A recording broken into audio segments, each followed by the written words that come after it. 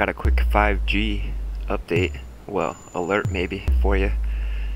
It seems a surgeon in China used the 5G network to remotely do surgery on an animal and removed its liver from 30 miles away using these machines and the 5G network.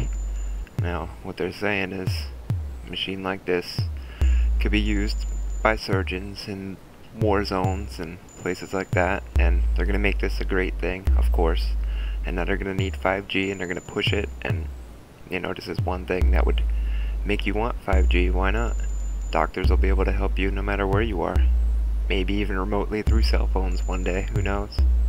They'll be able to use machines like this remotely through their cell phone easily with 5G. So I mean, it's a great concept. It was proven to actually work, but obviously there's a lot of bad things that could be done with this type of technology, especially if it's that efficient, that easy, that quick.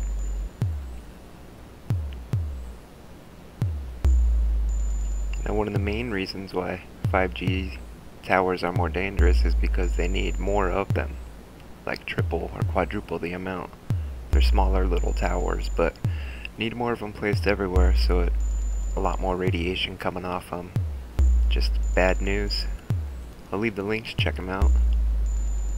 And now here's where 5G is already available. People don't even think it's available yet. You can see here. I'll leave the links up, you could come check it out yourself. But it seems like we are going to be totally covered with 5G very, very soon. It's already happening. We'll leave the links up to that. You could come do your research. I'll also leave the links up to this, the pros and cons of 5G. You can figure out for yourself whether you like it or not. But just crazy that they're already doing surgery remotely through the 5G system, and it worked 100%. Make sure you share the video, like it, and subscribe to the channel. Check out my other videos.